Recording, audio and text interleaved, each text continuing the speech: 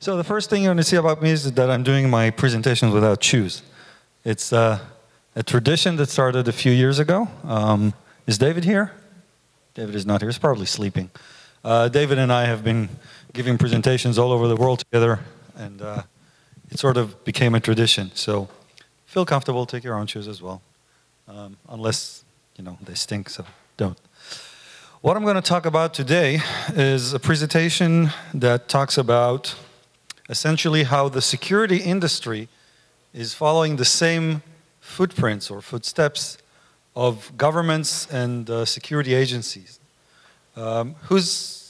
Should be all of you, but who's been to David and Stefan's photo about the spies? Some people are not raising their hands, and it's really sad because it is one of the best talks this conference had. In that talk, they were telling how being a security researcher attracts the attention of certain foreign governments and security services, and they gave examples of how they were approached, or other people were approached by security agencies. And what I'll show you today is how the tactics of security agencies end up in our world, whether we are aware of it or not. So let's start. Our story begins a long, long time ago. And back then, everything was nice and simple. We didn't have internet security. There wasn't even internet. There were computers running very early networks. Who remembers, let's say, BitNet? Just one? Oh, come on, guys. You're not that young. So we had BitNet. And for a while, a lot of the internet was running over X25. Who was doing networking over X25? Who remembers the QSD chat server? Any hackers in a room? No one? That's good, because hackers, I didn't say that. Okay, so, and back then, since everything was so simple and no one even knew what this whole thing was, it was very sophisticated, very few people did that. So there weren't many criminals, all right? And gradually, the things became a little bit more sophisticated, right? So when the internet began, it wasn't even called internet. It was the ARPANET.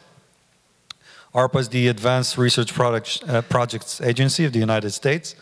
And they started this network. The idea behind it was to allow establishments to communicate on doomsday. If something like really, really bad happened, then people needed to be able to talk to each other. And it began like this. Now, if you look closely on the right side of the photo, you will see this. Who can read this? Guys on the front row? What does this say? NSA. You see, so back then, the NSA already had its grip, okay?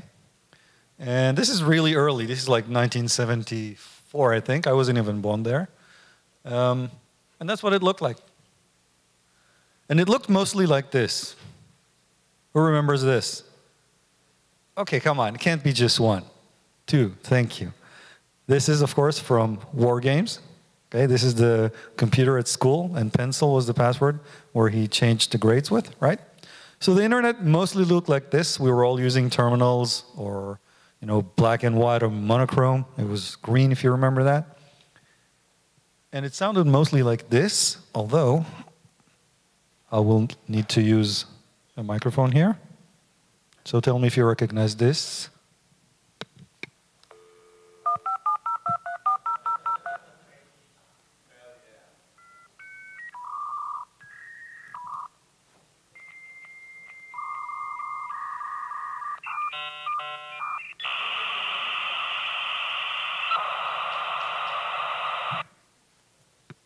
Yes, so I spent many, many nights waking up to this in the middle of the night as my computer was phoning to BBSs to get echo mail.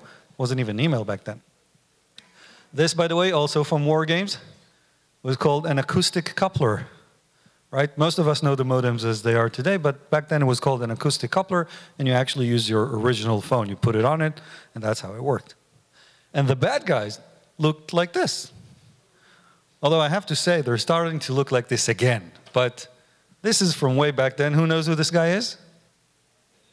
Kevin Mitnick, right. And the truth about Kevin Mitnick is that he wasn't so much a hacker as he was a social engineer. Most of what he did was by talking to people and convincing them to do things. But still, he was considered the world's most dangerous hacker at the time, and he did amazing things, and he got access to amazing things. Everything was simpler there, even the phone networks. There was a lot of phone networks hacking back then. It was called phreaking, if you remember that. And then, one day, in 1993, this happens. The guy on the right, his name is Gil Shved. He is one of the 3 founders of the company Checkpoint. These 3 guys met in the army, and in the army they were doing a lot of network security, as rudimentary as it was. And they needed to find a solution to segregate the network of the army unit they were working in from outside network. So they created this solution, this product, and they called it Firewall. And then when they left the army, they said, well, there's money in this, let's do it again. And they created this. Firewall 1 was the first product in 1993. And just like that, everything changed. It was the first time that there was a distinction between my network and everybody else's, my organization, my perimeter, and the rest of the world. Because before that, the only thing that was preventing the outside world from connecting to your servers was just a login and a password. If you guys remember the X25 days, you needed to know the NUA, network user address, which was sort of the equivalent of an IP address. And then there would be a login and a password. And sometimes it would be just one of those, right? But now, all of a sudden, the world changed. And when you put fences, there's always someone who takes up the challenge and says, oh, there's a fence here, so I can go over it. And this was the beginning of the change. From that moment on, everything was going to change. So let's look for a second on society. We began as hunters. We were hunters-gatherers running in Africa, collecting herbs and nuts and killing animals. Over time, as civilization developed, we started living in small fixed camps because we were wanderers. And from fixed camps, we evolved into villages. And villages, they don't have security because it's just a number of huts. But eventually, we began living in communities and in cities. And cities had the wall, right? So that was the firewall of back then. And in the wall, there was this castle gate, okay? You guys probably remember from all the movies, there was this huge gate, and you had to look up, there was a guy on the wall, and you had to say who you were and why you came. And if they liked you, then they opened the gate, right? This was what we were like as little communities. But then from cities evolved countries. And then countries needed to start checking their borders to decide who comes in and who goes out and how to control it. We're going to be using 4 examples throughout the presentation, 4 representations of the various security services that I'm going to talk about. The first one is the English, or the United Kingdom. That's this. This is the U.S. Immigration and Naturalization Service, the INS. In all the movies, you see the good guy or the bad guy coming to someone working at this place, and they try to convince them to tell them things by telling them, I'm going to call the INS. This is the INS. This is the office that is in charge of making sure that no illegal immigrants are in the country. This is the Russian or the Soviet. Throughout the presentation, I'm going to be talking about both the times of the Cold Age and recent years, so there's not going to be a precise distinction between the USSR and Russia. So sometimes I'll be mixing that up. It's not that important as long as you get the message. And of course, since I'm Israeli, this is the Israel Immigration Service, right? So we had countries built border services to control who comes in and who goes out. So network security, we did the exact same thing. We created a list of products, and all these products, some of them from back in '93, but some of them are even new, they all do the same thing. They look at the traffic coming into the organization or going outside the organization, and they run rules on it and they check. The purpose is like the border control. Let's control what's coming in and what's going out. And this gave people a sense of security because all of a sudden, their network was isolated and all the bad hackers that were running around the world, they were no longer relevant. But it wasn't long before people realized that it was a false sense of security. Why? For two reasons. The first one was that as defenses evolved, so did the attacks. So if you had a firewall, people would find vulnerabilities in firewalls, for example. But then there was another thing, and this is more of the last 10 years. When the hackers and the attackers realized that they can't come in through the firewall, they started looking at what the firewall lets in by default. Okay, what doors are always open? And the most common two doors that are always open are your email and your web browsing. And if you read all the malware reports, all the APT reports, all the famous attacks, you will see that they are almost all based on the fact that someone was made to browse to a malicious website, or maybe someone received a malicious email. Why? Because these are two doors that are always open. Imagine a big company, they have an HR department, right? And in that HR department, they have a recruiter. What does a recruiter do? They open emails with CVs every day. That's what they do. So they're going to open all the emails that they get. And they're going to open all the PDF files that they get. Why? Because it's their job. And once hacker realized that, all of a sudden it was clear that the perimeter was no longer enough. Just having a firewall was not going to do it to protect your network.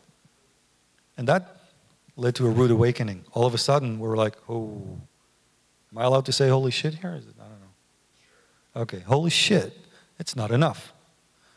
So the premises is dead, long live the perimeter, or the other way. Yeah, the perimeter is dead, long live the premises. The premises is the area we're in. This is the premises, okay?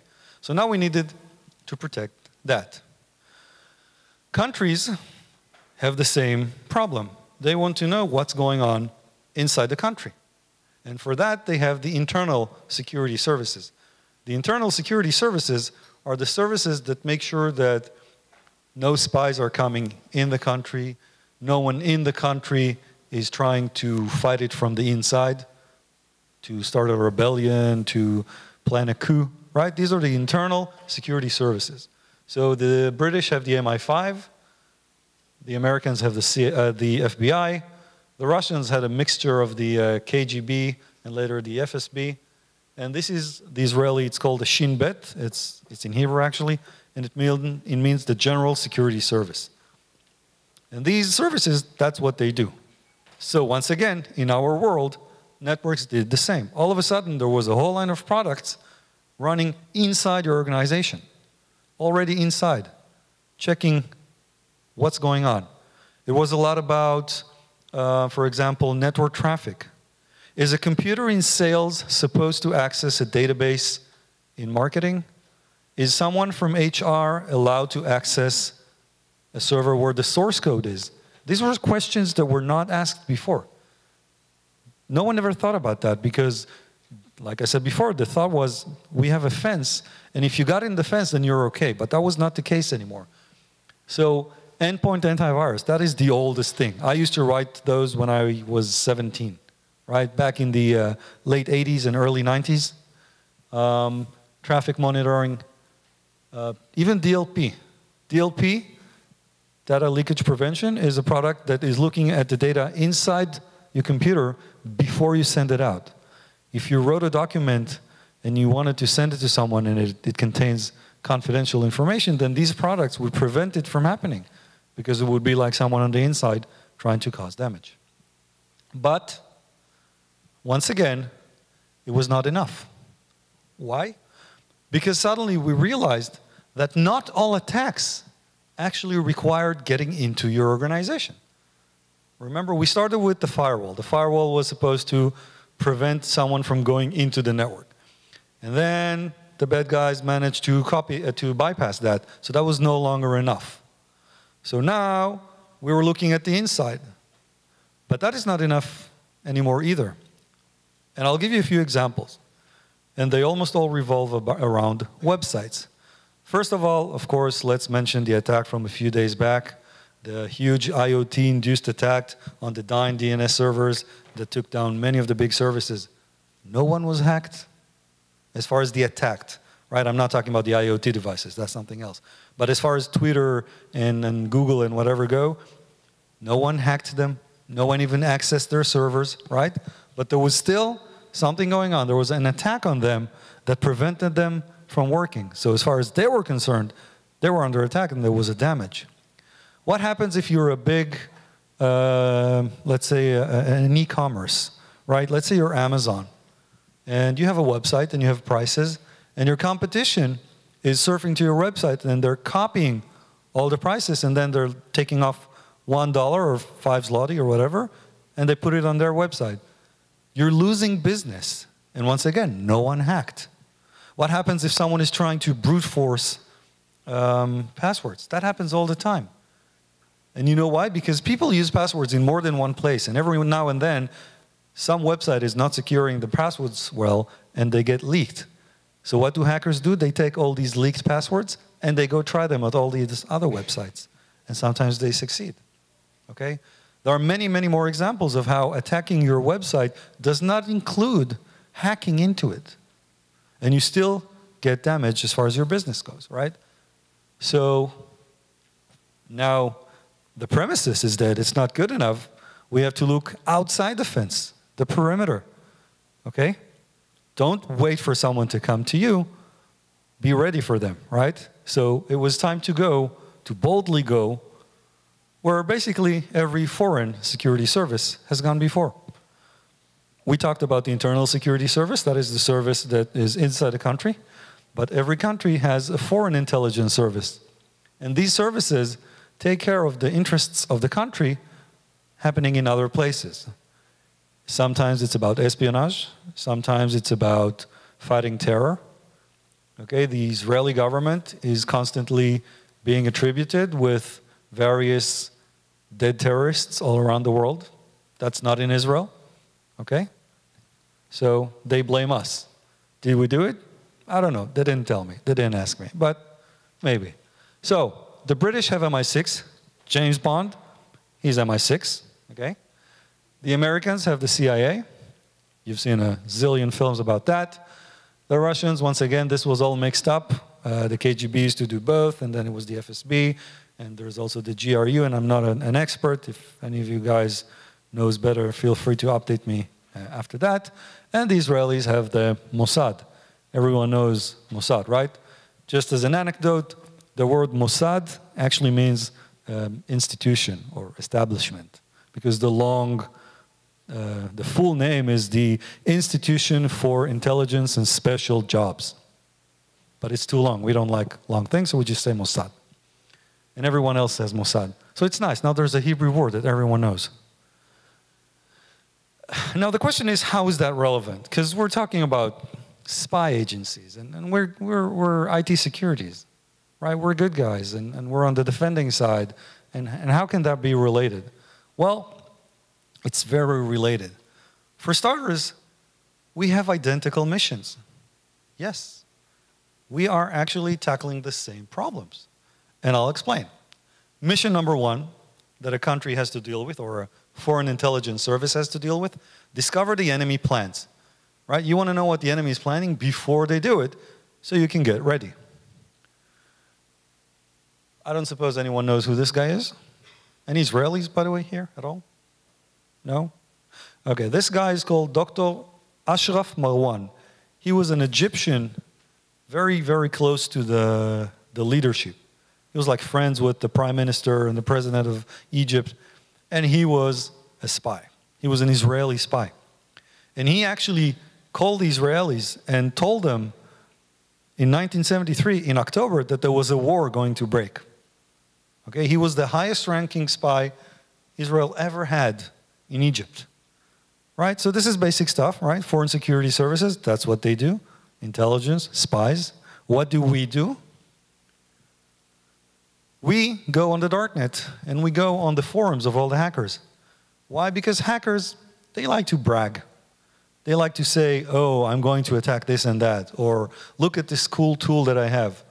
And if you can get them to trust you by posing as one of them, then sometimes you will hear about plans before they happen, right? So you will know, and this happens, by the way, a lot in the financial sectors.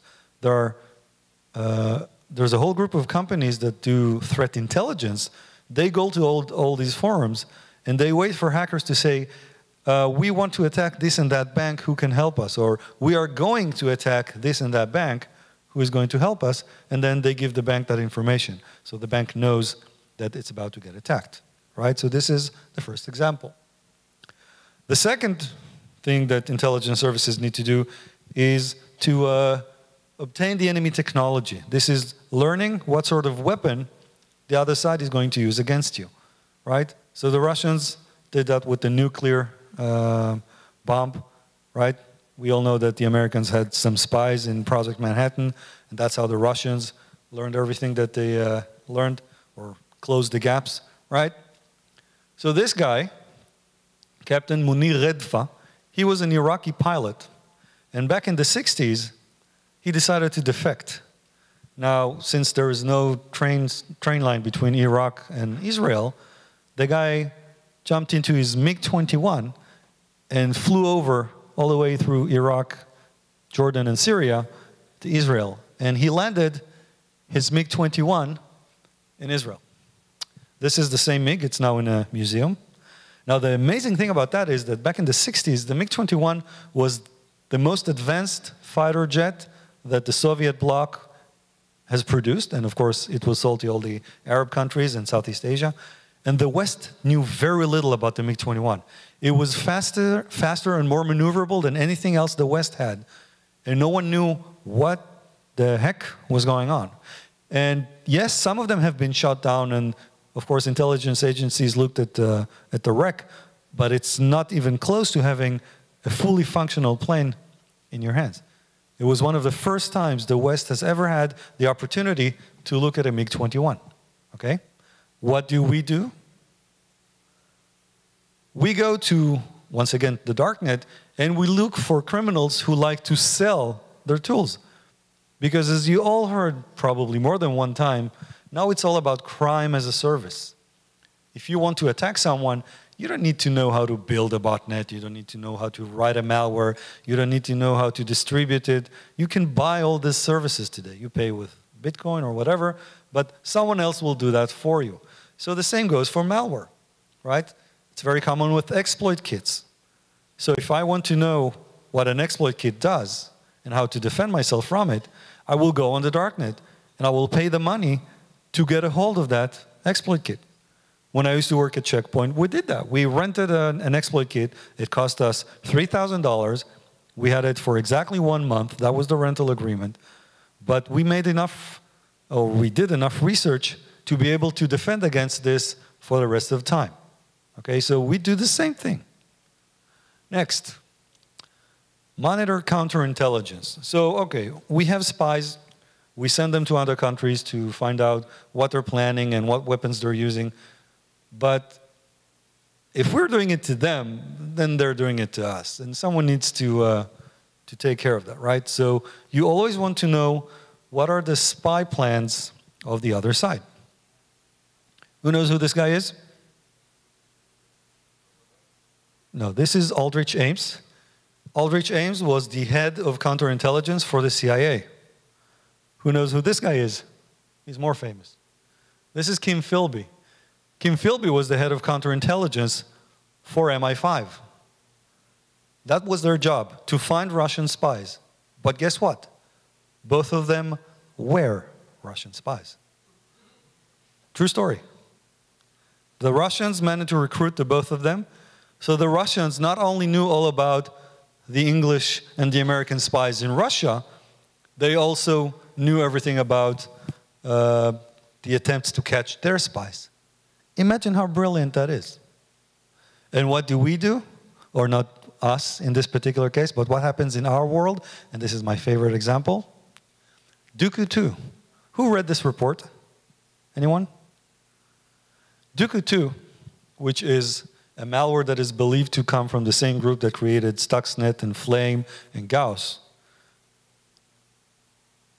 The biggest threat to that network or that group was Kaspersky.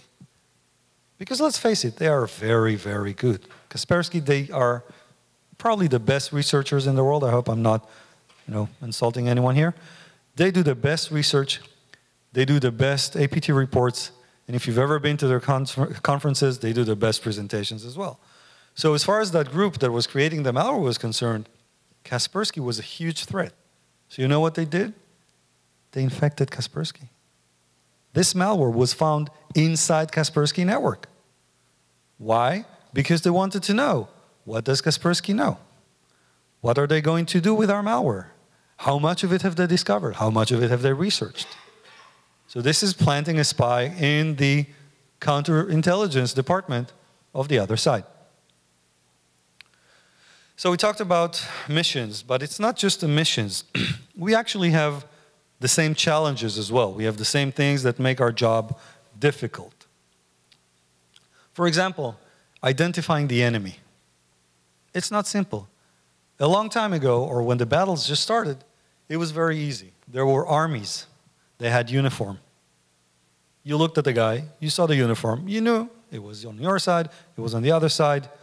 But if you look at Al-Qaeda and ISIS, how do you even know who the enemy is?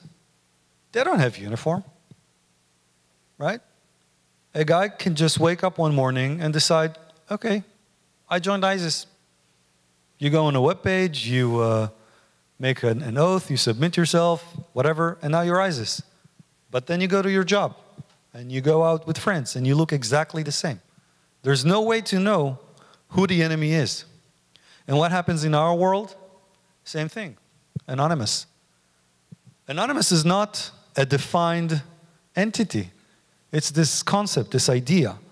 And every single morning, each and every one of you can decide that they join anonymous and fight for the cause. And each and every morning, you can decide that you're no longer an anonymous member. No one knows, there's no list, you look the same. Maybe there's someone who's anonymous in this room. I wouldn't know. So it's very hard to tell who the enemy is.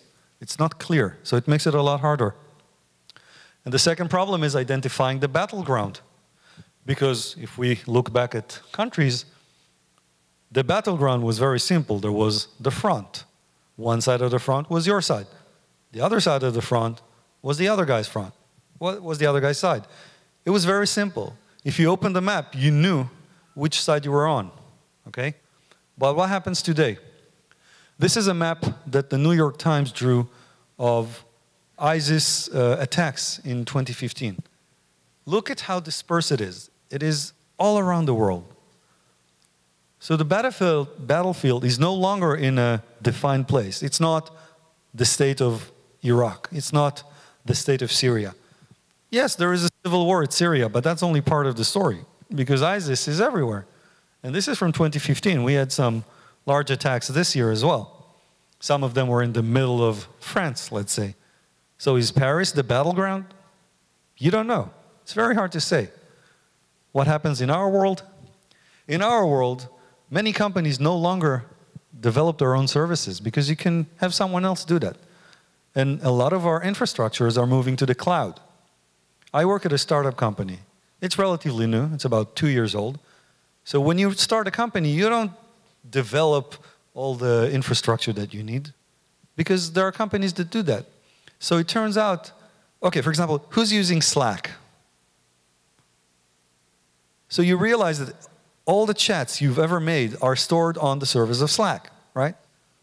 So today we have cloud services for chatting, for backing up, for storage services, for recruitment, ERP, CRM, whatever. And your data is not even in your server. It's on somebody else's server. Now, do you know how well they protect it? Do you know if they have a good IT security team? Do you know if they monitor all the recent vulnerabilities, if they do all the patches? You don't know that. So the battleground is no longer defined. It's not that these are my servers and I'm gonna protect them as best I can. And yes, sometime I will lose. But now I don't even know where my data is. Maybe it's on Amazon. Maybe they have their own rented servers. You don't even know that. And then comes beyond the periphery.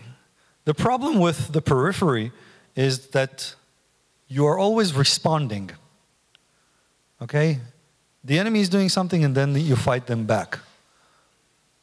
But it turns out that countries and security services or foreign intelligence services don't always wait for the other side to do something before they do it.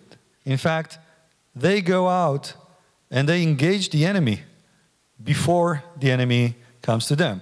And you will hear a few stories now, and some of them are just appalling. They're all true. I'm not making any of this up. This is all from the internet. I can give you the references, or most of it comes from Wikipedia anyway. But these are all true stories of what countries, governments, and security services do to attack the enemy before the enemy comes to them. So, first example. When the Americans were looking for bin Laden, they knew he was hiding somewhere in Pakistan. They didn't know exactly where, but through some intelligence, they had some good idea. There was a certain city, and they knew he lived at a certain part of the city, but that was not enough to find him. The Americans had an old DNA sample of bin Laden from a previous arrest.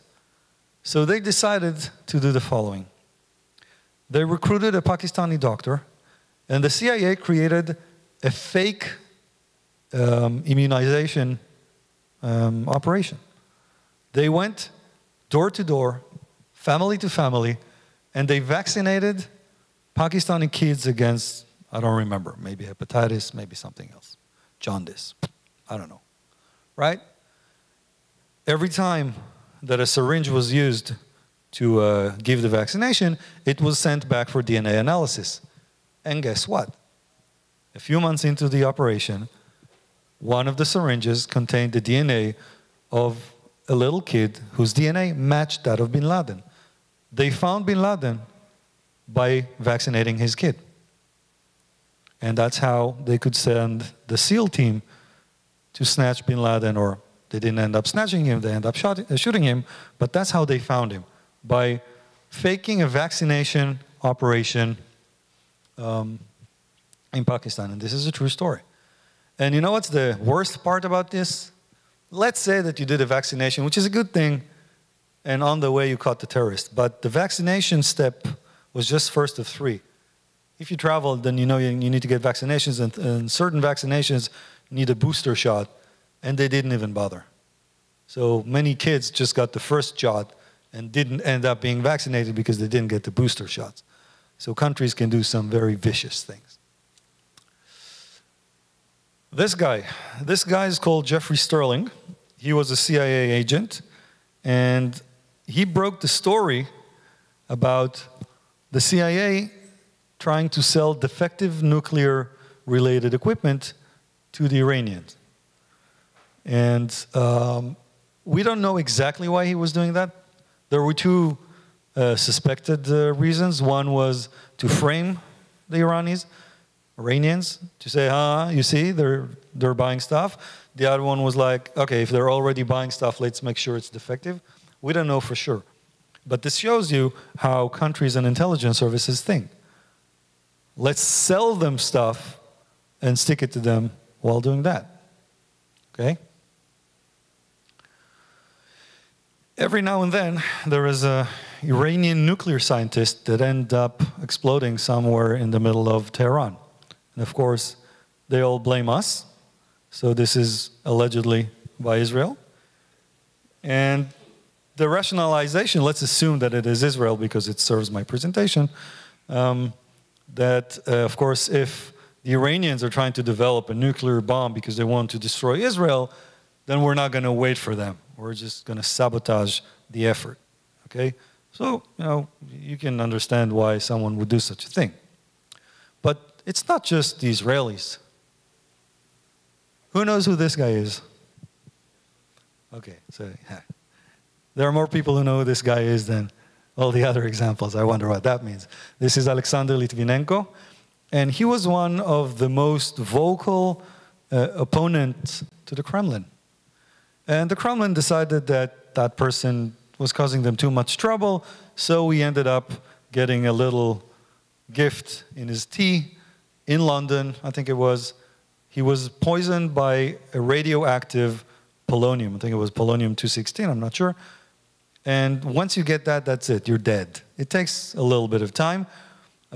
If I remember correctly, and I'm not entirely sure, so if I'm making a mistake, please forgive me, this element emits an alpha radiation, which does not penetrate the skin. So if I held a lump of polonium here and showed everyone, nothing would happen. But when you ingest it, when it's inside your body, then now it's hitting you from the inside. And there was nothing that could be done. So this guy eventually ended up dying. And there was actually a huge report, which I never read, like 350-page report by the British that pointed the finger at the Russians, saying there was no doubt it was the Russians. They had the whole story figured out. And think of how terrible that is. I mean, it's one thing if you are a scientist that develops weapons. I'm not saying you can kill whomever you don't like, but okay, let's say that the guy was creating weapons. This guy was just talking, right? He was opposing the government.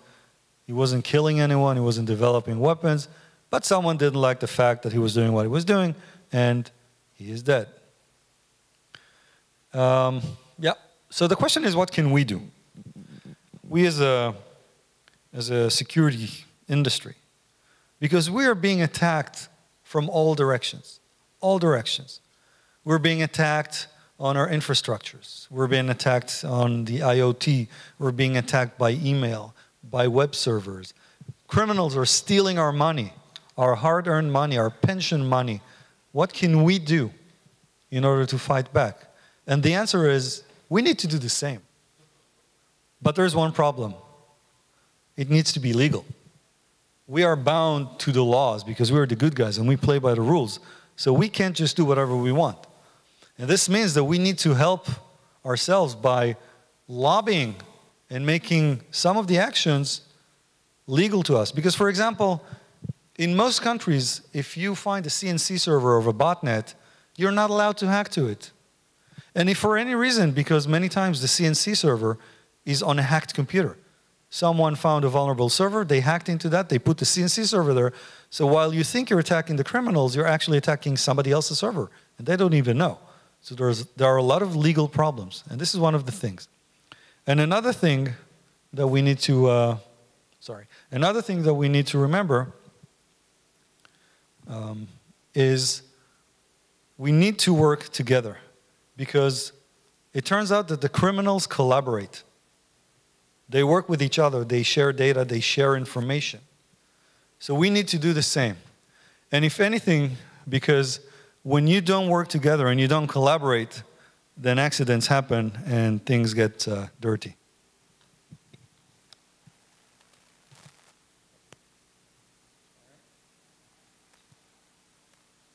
Supposed to play a movie?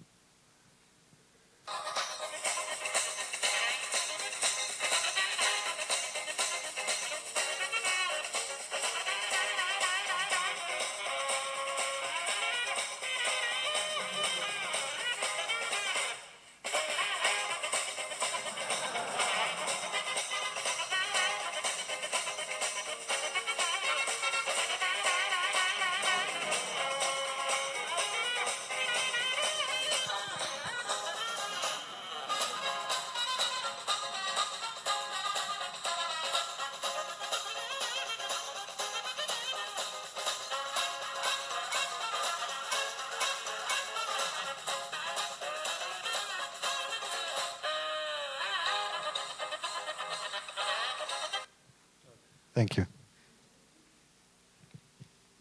Thank you. That's it.